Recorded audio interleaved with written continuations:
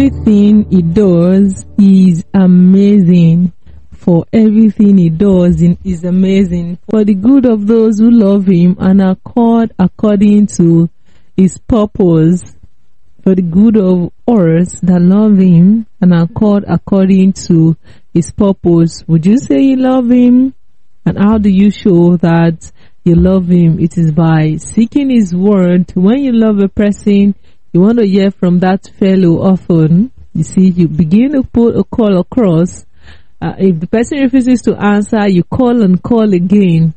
You drop about 15 missed calls. I know, because back then, right, about how many years ago now, say 8 years, sometime in 2014, 2015, there was one brother, one friend that used to like me so much. He would call me, and I know that there was one time he left about how many messages on WhatsApp. Hello, hi, are you there? Hello, good morning, hope you slept well. Then epistle, how are you? Please answer me.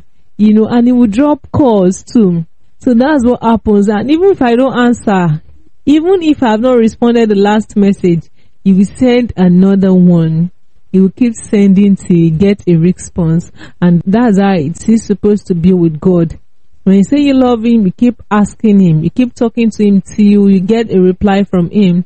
And the fact that you don't get a reply does not mean that maybe he doesn't love me, or maybe he's not interested in me, because that's not the way we do with human, with fellow human. When we like a person, you know, we keep going after the person. We know how men can be and how some ladies too can be. When they like a person, they keep calling and calling and calling and visiting, you know. But because you pray to God about one thing, just one thing, and he has not answered, you stop going to church. That's not how it is when you love a person, actually, in the real world. The fact that the person has not responded, has not given you a yes or no, does not mean that you stop going to visit the person. You still keep going in hopes that maybe one day he will answer me. Maybe one day she will answer me. Give me a positive response. You see, that is how it's supposed to be with God. We're supposed to keep going back to hear from him, keep asking him, keep praying to him, keep praying till one day we hear a response. And because once his word comes, light comes.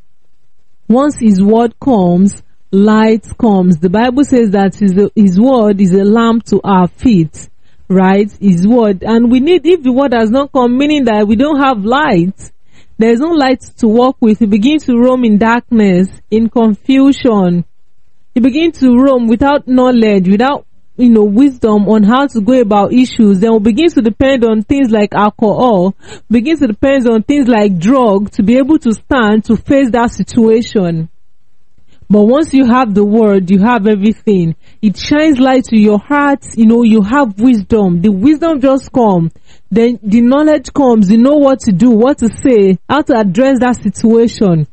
But when we ask him once, ask him twice, and doesn't respond, we stop depending on him, and then we begin to look for alternatives like drugs, like alcohol, which is not supposed to be. You need to keep asking till his word comes.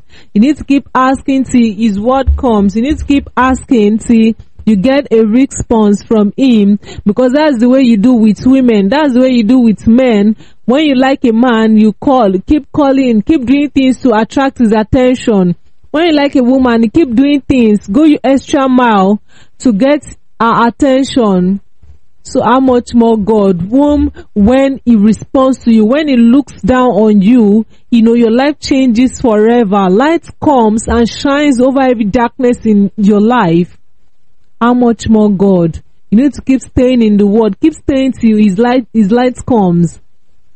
Keep saying, in a world where we fight, stay focused on God, where we fight to keep remain connected to God, because there are a lot of voices in the world, and you need to be very intentional about shutting out those other voices in order to hear God. We hear every other voices every day, every other voices. So it takes, you know, intentionality, time, you know, patience to hear God when in a place where there's a lot of noise. Glory to God.